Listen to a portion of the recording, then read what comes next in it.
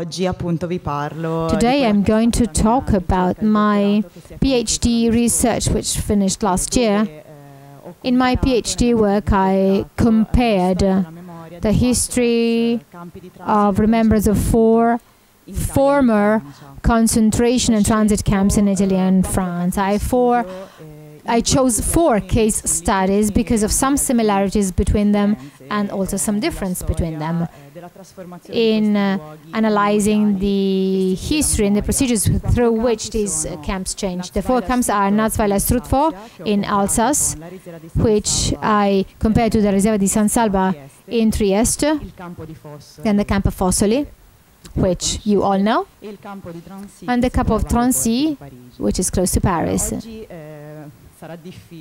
Today it's going to be very difficult to analyze all the 4 cases in detail. What I'd like to do is to try and give you some ideas and some questions that me myself also posed myself in this research, which have often been mentioned and posed again during these days of conference. In other words, first question, what is a transit camp? What is a concentration camp? Can we define that through the form? Through the way it is represented, and furthermore, what meaning do these camps take on for collective memory, for local memory? And then finally, what are these memorial sites for? So in other words, this is still a very topical research question. The first case study I'm going to talk about is the Riserva di San Sabba. Many of you might be familiar with its history. For the sake of shortness, I'm going to focus on these places alone. With operations in the Adriatic, the SS decided to use this industrial facility, which was a rice producing company in Trieste, in the Servola quarter, as a Polizeihaftlager, so as a police detention lager. So there was an area in which the Jews were interned and then deported to the north, to the concentration camps in the north, and also a place in which Slovenian, Croatian and Italian partisans were interned and tortured, and many of them unfortunately also killed. The first memorial site that was built beyond the oblivion that you may register, that you may record on this issue, was built in the autumn of 1945, sorry. It is a very small memorial site. It has a cross. And this cross is actually an element that has to be found in all the first memorial sites created in these camps. And what's interesting to note is that it is basically vis-a-vis in front of the big damage caused by the fall of the chimney on the building of the rice factory. As Francesca said this morning, the camp was used as a refugee camp. And in this picture you can see one of the tunnels that was completely repainted, and you see also some words, some kind of a plate above. Thanks to Diego de Enriquez, who was a collector of war objects, a very eccentric personality from Trieste, today we still have the living evidence of of some areas of the rice factory. Enriquez actually entered the place before the transformation, before the camp was transformed into a refugee camp, and then he collected these writings. And then Claudio Magris wrote that on those walls and on the assumed names written there, in peace times, people, I mean, those walls had been painted. After war you have peace, and actually peace has the white color of tombstones. Romano Boico, in 1966, the municipality of Trieste actually published a call for proposals for the creation there of a museum for the resistance. And then in 1965, the camp had been proclaimed as a historical national memorial site. And the winner of that competition was an architect from Trieste. He visited the place, he knew the place, and so in his projects he decided to take a number of measures. And this is a picture of the first project, and he wrote about this project that actually I have other doubts. Sometimes I also have the fear of building a monument which is not against violence. And as a matter of fact, in a memorial site to this factory, he tried to eliminate the iron elements that would be present on the windows in order to show the misery of that place, a place that had been turned from a factory into a concentration camp, a place of suffering. And then also the absence of symbols inside the place makes this even more serious. I mean, this building was very severe. The museum was inaugurated on 24th of April 1974 in the presence of the authorities and in the presence of civil authorities. And in the same period, the trial to the Nazi criminals who had worked there opened. And in this picture you see a witness, a former internee, Jaime Waxberger. And then on the other side, you see Augusta Reis. She was the SS interpreter inside the camp. Today, this is the look of the place. You enter the place by going through that corridor, by walking that corridor. You have high reinforced concrete walls surrounding it. And then you reach this internal yard, this courtyard, and the architect here decided to highlight the place where the crematory would be, the crematory that was used during the camp. This is how the museum looks like today. The first museum pathway was conceived in 1982, and this picture refers to 2016.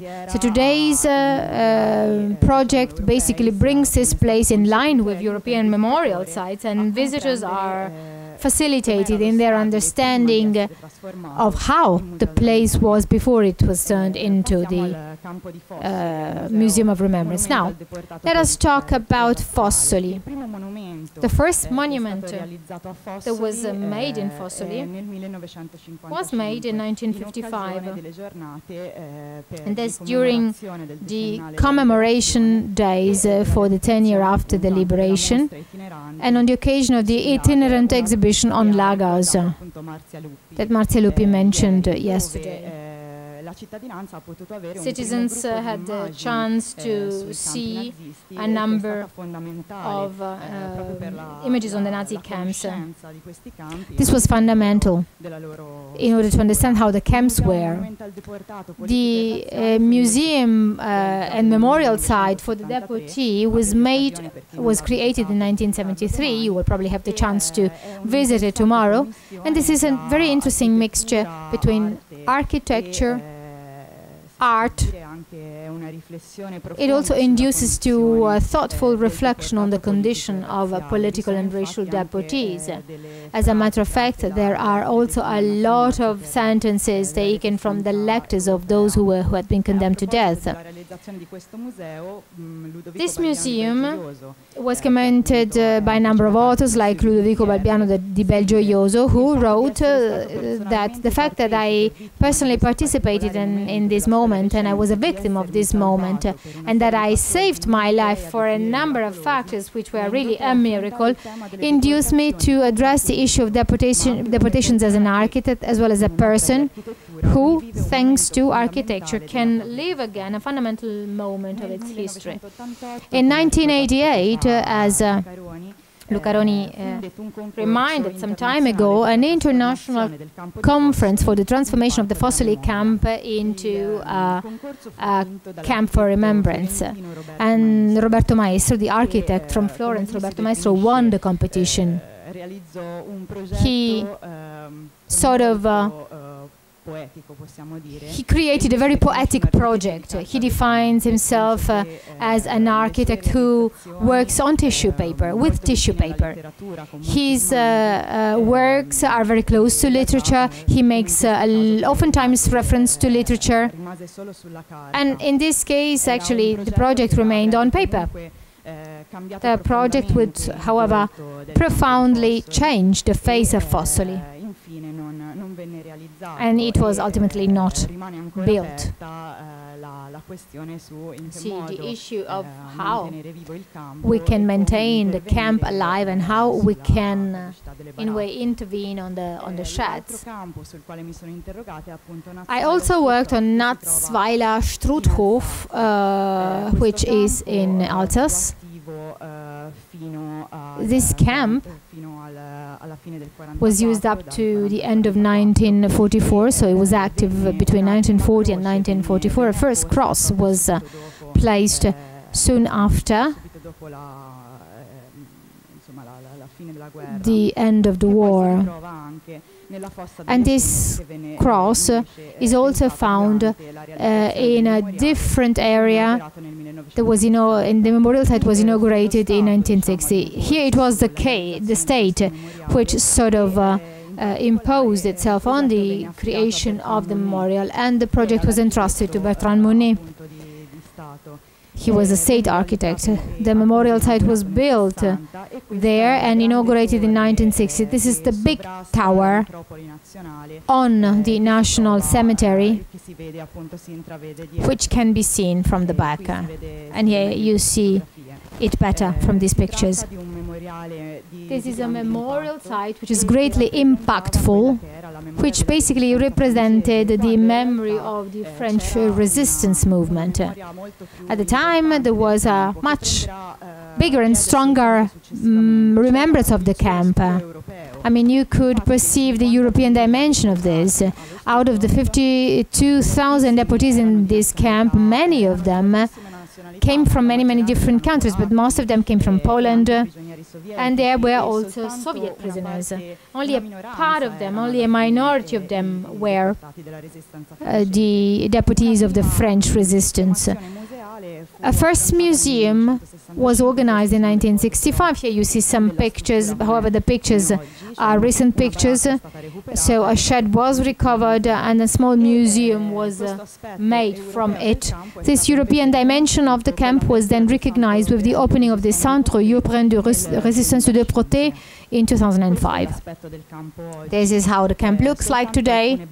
There are only a few sheds which were renovated, restructured, and the rest was completely demolished during the building of the memorial site between the 1950s and the 1960s. An important witness, Boris Parov, who had been interning in the camp,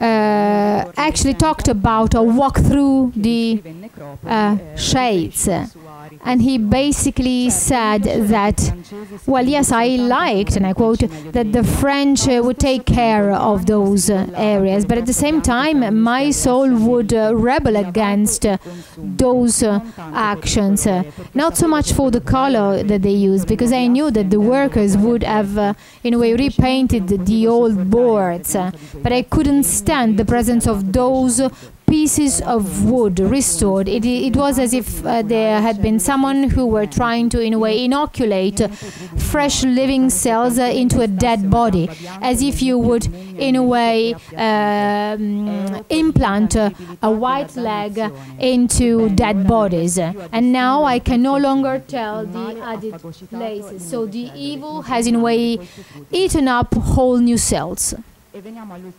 Now, the last case study, Drancy.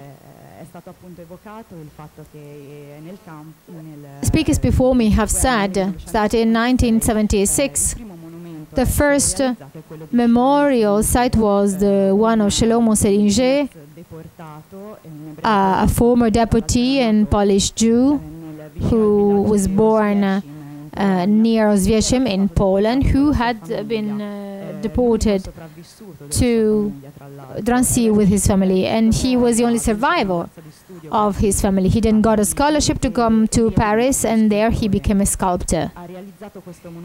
This is a monument he made. This monument is basically the quorum for public prayer, with lots of references to the Jewish culture.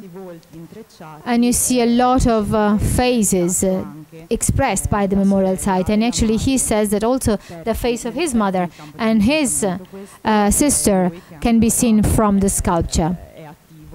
This is a picture of the sculptor who is still working on wood and granite sculptures. In 1988, a wagon was added to that. It was added behind the monument as a memory for the deportations. And then in the same year, the Conservatoire Historique du Camp was opened. That was the first pedagogical experience in Drancy. In 2012, the Memorial de Drancy was created, and also the Memorial of the Shoah. And this is actually the glass window that makes it possible to see the Cité de la Muette with a historical exhibition and teaching museum pathway. Some remarks by Anna Glefeu are interesting in this respect, and I'm going to quote from her. And actually she deals with, she works as a guide in the museum, and she said that there's a before and after of the memorial. When there was no real place to visit, you would go directly to the site. But now you have this building, which is a monumental building, and I think the building should be used to, in a way, lighten up inhabitants of the presence of visitors in the place, because this is no longer justifiable, because you have this very large glass window. These are her words, and this shows that the site is really very interesting. It is today a place of remembrance, but it is also a place where people live, and there are implications, a number of important implications in realizing memorial sites like this. I would like to conclude by posing a question, by asking a question which might sound naive, but it isn't. So what are monuments for today? How do we interact with these spaces? And as Mark Gottfried wrote in his book Abstraction and the Holocaust, is it still true that these places create a space within which we can stop, we abandon the haste of our daily life, and we stop to, in a way, think about the history they tell us? Thank you very much.